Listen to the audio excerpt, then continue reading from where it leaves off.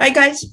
Okay, so now we are continuing with chapter 3 of the Open Stax book, chemistry book, second edition. And this is on the substances and the solution. And here we are looking at the learning check problems 3.9 to 3.13 that relate to percentages, composition, molecular formula, and the empirical formula, and how to find that. Okay, so first of all, the problem 3.9, and that is a learning check problem 3.9, which is on page 345. Page 345. Okay, so here we are given 24.81 gram sample of a gaseous compound.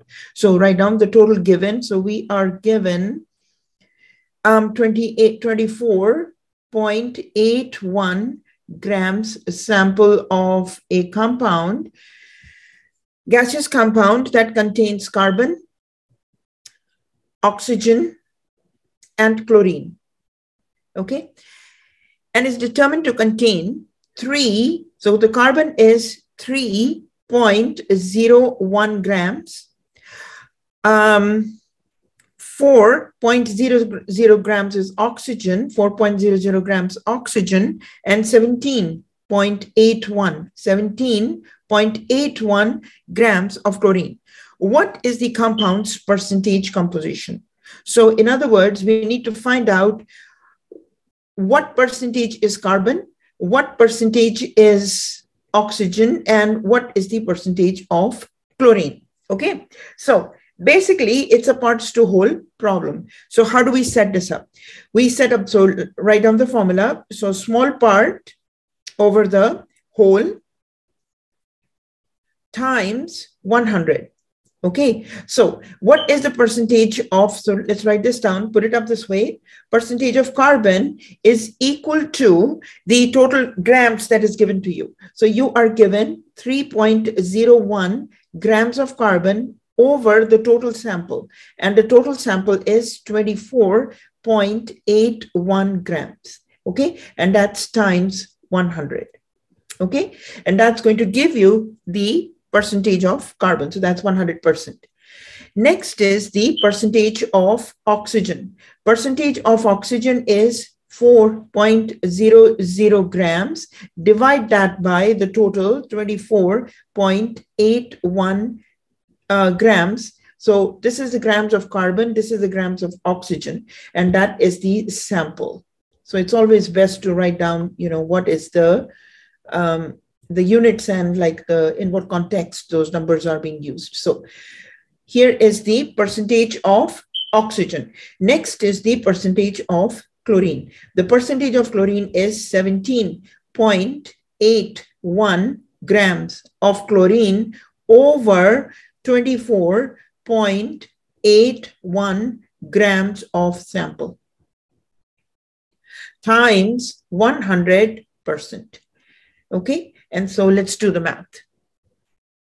Okay, so here you get, when you do the math, you get 12.13% of carbon, 16.12% is oxygen, and 71.78% is the chlorine. So best to write down oxygen and chlorine. Okay, so parts to whole problem, and you do it this way. You set it up this way. Okay, let's look at the next problem, which is 3.10, and that is to 3 significant figures. 3.10, and that is on page 146. I'm sorry, this was one, I don't know what, 145. This one was 145. Sorry about that. And this one is 3.10, and that is on page 146. Okay, here, to 3 significant figures. Now, the question is clearly asking you to get the answer in 3 significant figures. What is the mass percentage of iron? So, mass percent of iron in Fe2O3. Fe2O3. Now, in this case, we are not given the grams of the sample. So what are we going to do? We are going to find the molar mass or this is also called the molecular mass, sorry, that actually this is an ionic compound, so it's the formula mass. So whatever, entity is given to you, molecular would apply to covalent, and the formula applies to ionic. Okay, so find the the mass, the molecular or the formula mass of the given entity, which is Fe2O3 in this case. So here, this means that there are 2 irons and there are 3 oxygens. Okay, so let's get the weight from the periodic table. From the periodic table, get the mass number of iron and of oxygen. So let's do that. Okay, so iron is 56 and oxygen is 16, and it's okay to round up here. So, okay, so we see that when you do the math, 56 times 2 and 16 times 3, you get a total of 160 grams per mole, or 160 atomic mass unit. So now we are trying to find out how much of the iron is there. So there are 2 of irons, right? So 2 atoms of iron, like that is an old way of saying was that 2 atoms, but another way of saying is that 2 moles of iron are present in 1 mole of Fe2O3. Okay, another way of saying is 2 atoms of iron are present in, now that's an older method, are present in 1 molecule of Fe2O3. So here we need to find out the grams. So we see that 112 grams are present in 160. The total weight is 160. So we see here 112 grams of iron is present in 160 grams sample of Fe2O3. Okay, that's the total 160. That's the molar mass of that. So, and times 100%. So what do you get here? Let's do the math. Okay, so when you do the math here, you get 70%. Now the question has asked for 3 significant figures. Now, one option is, because now we get only 2 significant figures, right? So we have to do something. Now here, either you do not round up here and you take up the exact numbers. So this was 55 point, instead of 56, you could take 55.86 and go from there. And this was 15.99. So take the exact numbers, you could do that. Or if you do get like a situation where you get this 70%, you can clearly do it like 70.0%. So that means it's that exact, that much amount.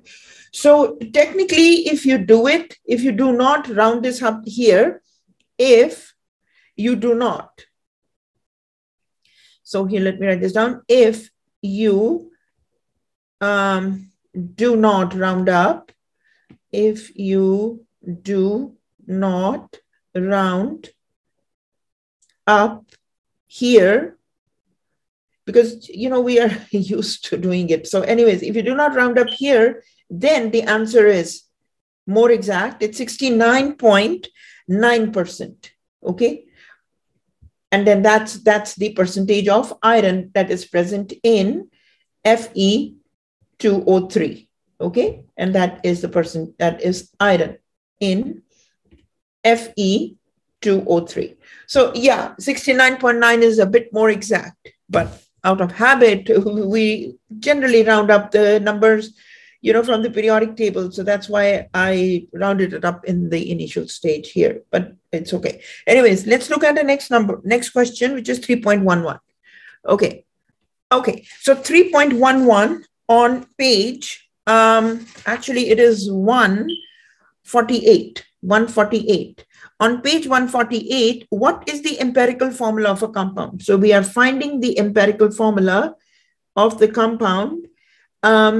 What is the empirical formula of a compound? If a sample contains 0.130 grams of nitrogen, okay, this is nitrogen, and 0.370 grams of oxygen.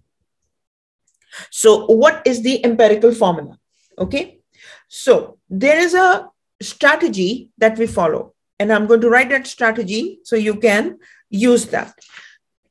Okay, so this is the strategy. You see, you are given two atoms here, nitrogen and oxygen. So general strategy is you take the grams of whatever atom is given to you, and then the other grams. Okay, so you take those 2 grams, convert them to moles, and when you convert the grams to moles, we covered it in the previous thing, which is grams to moles is using the molar mass. So for the molar mass, you are going to look at the periodic table, and you're going to get the mass number of those atoms. So same is the case here. Molar mass, and so molar mass is just capital M. Okay, so whatever moles you get, you're going to divide by the lowest number of moles, whichever, either A or B, whichever gets the lowest moles, you divide by the lowest moles. That way you're going to get a whole number ratio. Okay, once you get the whole number ratio, you get the ratio of the 2. You have to convert it into the whole number. So for that, you will have to multiply by some, common multiple. So you get like a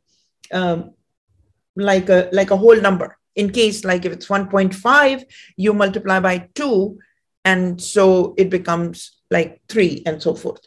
Okay, so let's look at now this problem. We have 0.130 grams of nitrogen, right? When you convert it into moles, so what do? You are going to take 1 mole, because we need the moles. 1 mole of nitrogen will be on the top, and here at the bottom is the, for the nitrogen alone, if you look in the periodic table, the nitrogen alone has 14.01. So it's 14.01 grams of nitrogen.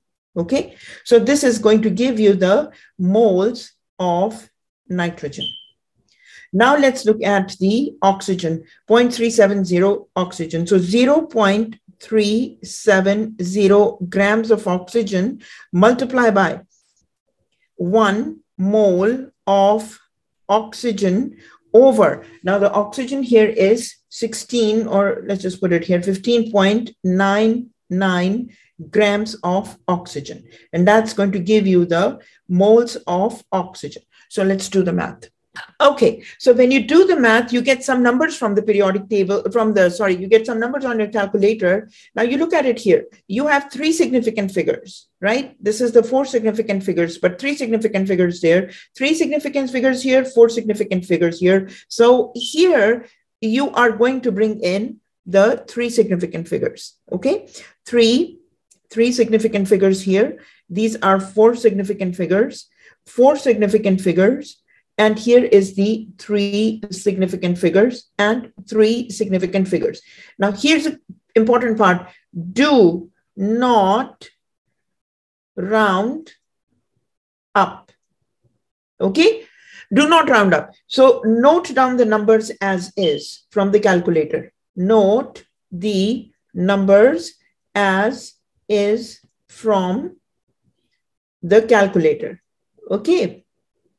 So, all right, so we at least got the 3 significant figures. Now the next, this was our first step.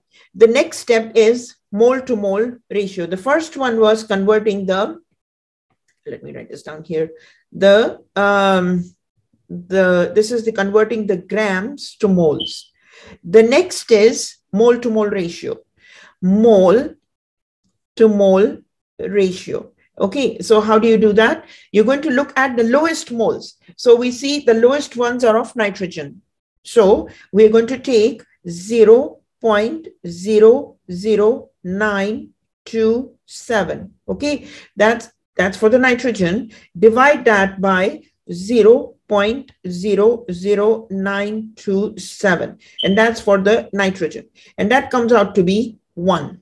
Okay, now next is the oxygen. So 0.0231, divide that by 0.00927. Okay, and that is for the oxygen. And when you do that, this comes out to be, okay, so this comes out to be 2.49. So there's for every one, so this is basically for every one nitrogen, there are oxygens are 2.49. So as we know, we cannot have half of them. So that is why we will have to multiply this whole thing by 2, multiply by 2, so that we may get N2O5. Now that is simplest whole number ratio. So instead of these, so this piece right here, you will have to, make it a whole number, okay, by multiplying by 2. Make this a whole number. And this can also be 2.5. This can also be written as 2.50. It's okay to round up here, okay? But even with that, we have to make it into. So this is the N2O5. This is the empirical formula, the simplest formula for this compound. Okay, let's look at the next one. So we are given in 3.12 on page 150, we are given this question. They're asking us, find the empirical formula of this compound, which contains, okay, 40%. So carbon is 40.0%. Okay. Hydrogen is 6.71%. Hydrogen is 6.71%. And oxygen is 53.28%. Oxygen is 53.28%. Okay, so here what are you going to do? Now, when this is given, this means, this percentage, this means, this is given to you. These things are given. And what do they mean? This means that 40, let me write this down. This is given, but this means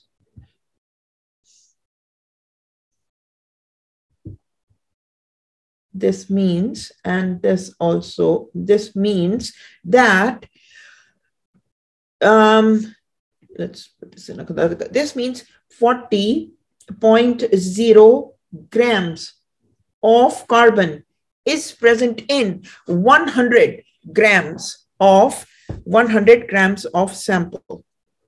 100 grams sample. Okay, this means 6.71 grams of hydrogen is present in 100 grams of sample.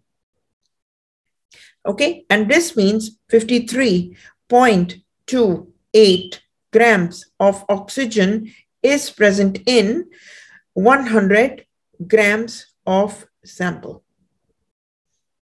Okay, so now we got the grams. What are we going to do next? Same story. You take the percentage. I'm going to write this here. Convert that to grams. Convert the grams to moles. Then do the mole to mole ratio. Okay, mole to mole ratio.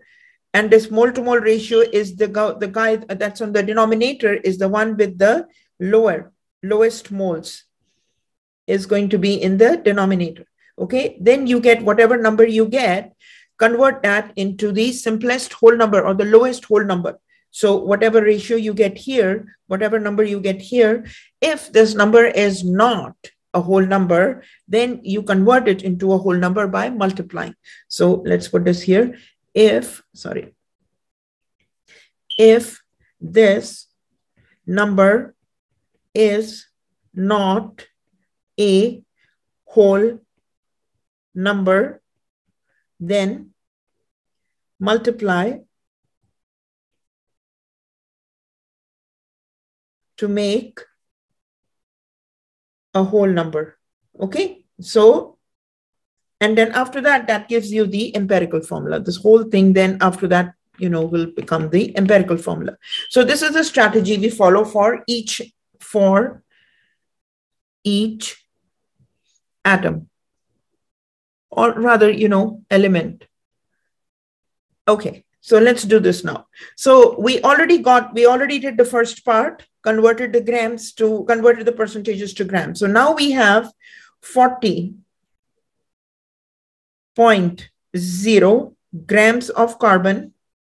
Convert that to moles. So we have 1 mole of carbon, and that is weighing 12 point, I just want to bring the exact numbers here. So that is 12.01 grams of carbon. Okay, so that's going to give you the certain moles of carbon. Same way you take hydrogen. So 6.71 grams of hydrogen, multiply that by 1 mole of hydrogen, 1 mole of hydrogen over the hydrogen is 1.008 grams of hydrogen. Okay, and this gives you the moles of hydrogen. Okay, and then you have 53.28. 53.28 grams of oxygen, multiply this by 1 mole of oxygen over the oxygen is 15.99 grams of oxygen. And this information, all this you're getting from these are the mass numbers you're getting from the periodic table. And here this gives you the moles of oxygen. So let's do the math. Okay, so we get here when we do the multiplication. So multiplication, the division, so moles. So here we have 3 significant figures. So we get the answer 3 significant figures. We pick up the 3 numbers from the calculator.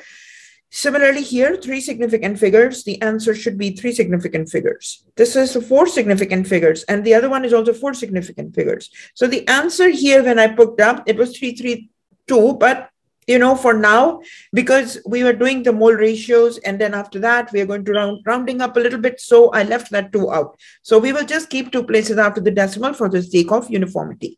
So we get now the moles of carbon, the moles of hydrogen, and the moles of oxygen. And we see that 3.33 is the lowest number. So for carbon, 3.33 divided by 3.33. For hydrogen, 6.65, divide that by 3.33. And oxygen, 3.33, divide that by 3.33. So what do you get here? We get, in this case, carbon is equal to 1. Hydrogen is equal to, comes out to be 1.99. So, you can round up here, make it 2. Okay, and oxygen is 1. So the empirical formula, in this case, the empirical formula is the lowest whole number ratio, and that is C is carbon 1. We don't write for 1, but hydrogen is 2 and oxygen is 1. So, so do not write 1, in this, for the formulas, but it's only above 2. Okay, so that is the answer, CH2O. I mean, that's the very simplest whole number ratio. Okay, so now here we are given another question, 3.13. Define the molecular formula. You take the percentages if they are given to you, convert them to grams. So convert the grams to moles. Okay, and that is using the molar mass.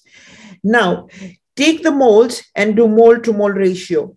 Okay, with the lowest moles, obviously. Once you get that mole to mole ratio, just make it into the simplest whole number.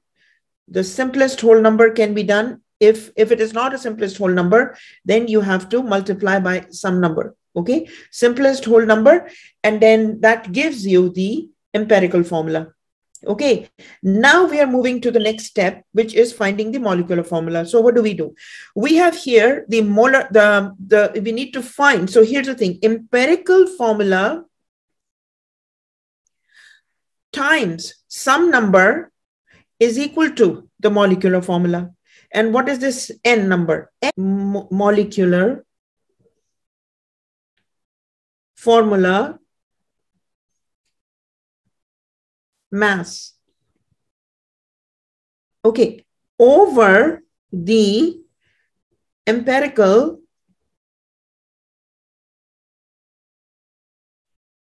formula mass. So whatever number you get, that is the N number. And that N is the number that defines, when you get the empirical formula, you multiply that by that particular number, every single element, and then that gives you the molecular formula. So make a note of this. This is very important. Once you get the empirical formula, you have to calculate on your own, calculate from your side, okay? But this generally is given. And this we can get from, from different analytical techniques. All right, so here we have problem 3.13. What is the molecular formula of a compound with a percentage composition? So you are given these percentages. And as we know that we can convert these percentages into the, these percentages actually translate into the grams. So they are a part, like let's say if the sample is 100 grams, then 49.47 grams is carbon, 5.201 grams is hydrogen, and 28.84 grams is nitrogen, and 16.48 grams is oxygen. Okay, now same thing. Let's convert this to moles. So 49.47 grams carbon times 1 mole of carbon over 12.01 grams of carbon. Next is 5.201 grams of hydrogen times 1 mole of hydrogen over 1.008 grams of hydrogen. And then you have the other one, 28.84 grams nitrogen times 1 mole of nitrogen over, I think it was exactly 1 second. It is, nitrogen is 14.01 grams of nitrogen. And the last is 16.48. I'm going to put this here a little bit lower. 16.48 grams of oxygen, okay, times 1 mole of oxygen over 15.99 grams of oxygen. Okay, now let us get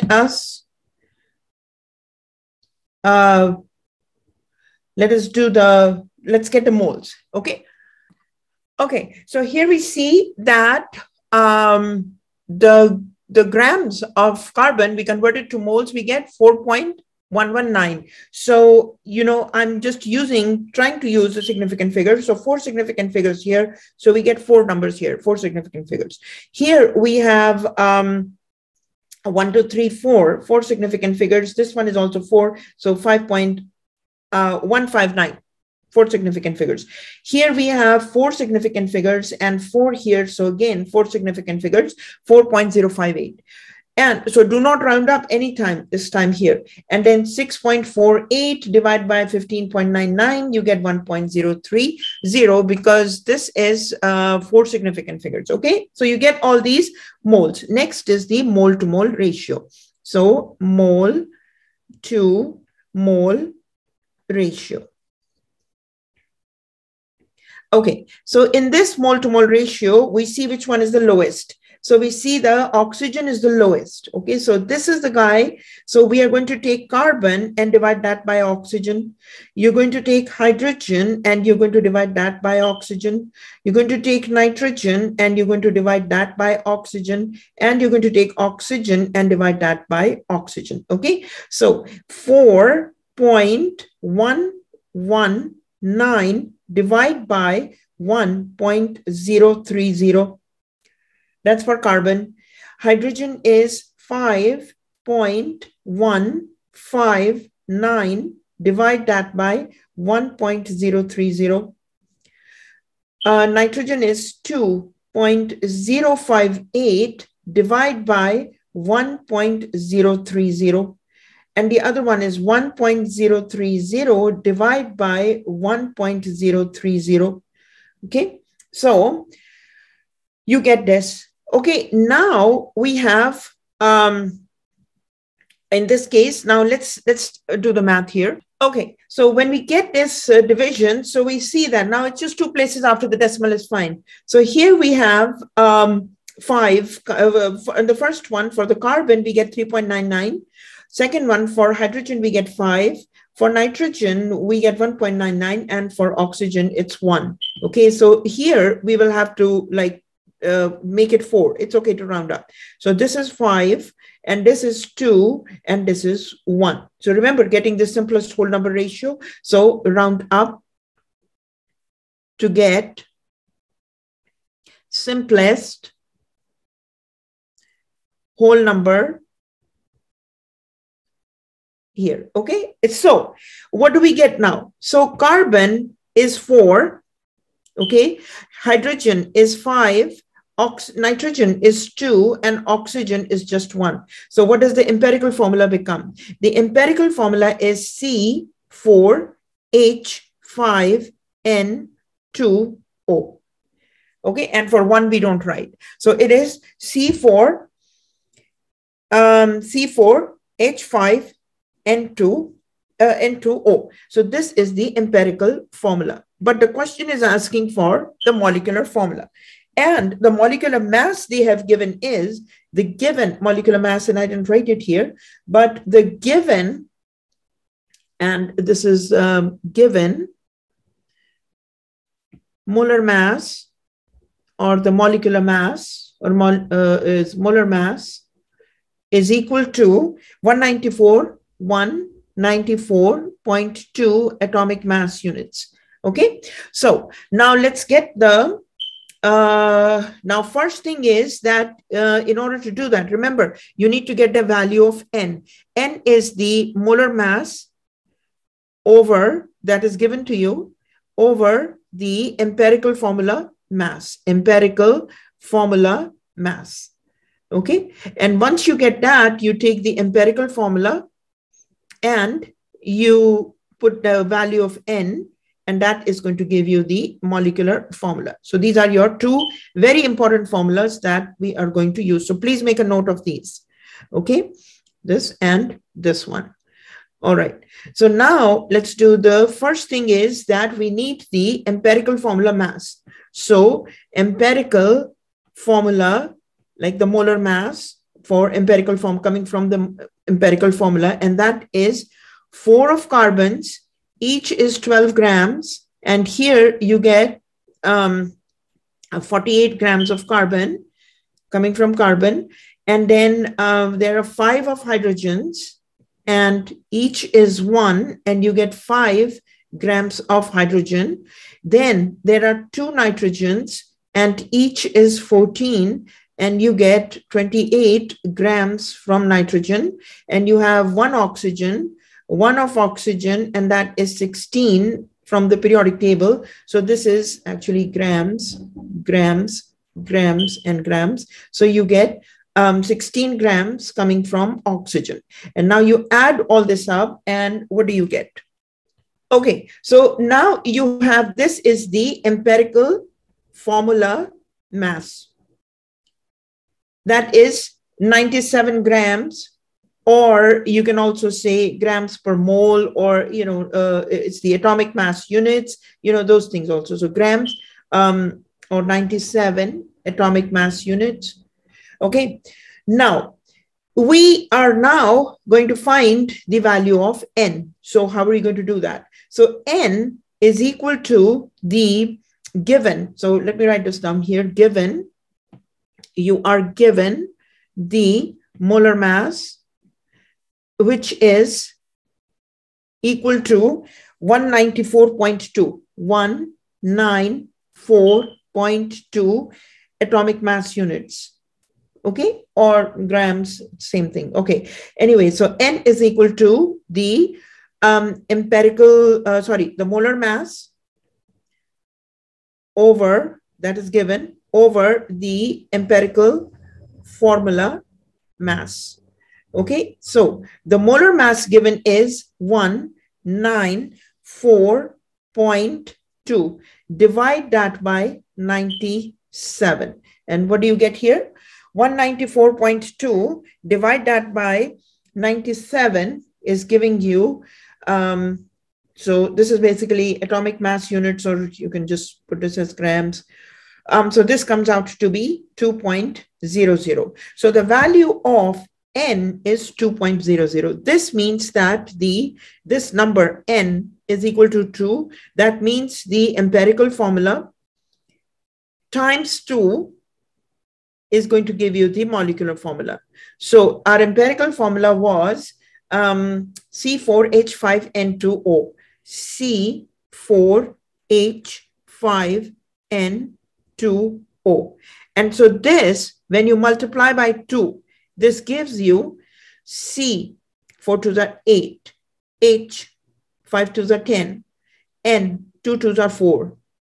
And oxygen is 1 times 2 is 2. So this is the molecular formula.